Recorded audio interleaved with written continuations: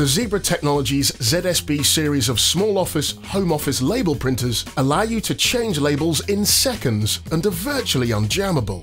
With high-quality labels costing between 13 pence and 44 pence per print, you may want to save a label being used each time you change the cartridge. No problem. Once you're set up and the printer is online, go into the app either on your smartphone or via the web and deactivate the Auto Label Feed on Printer Cover Close setting here.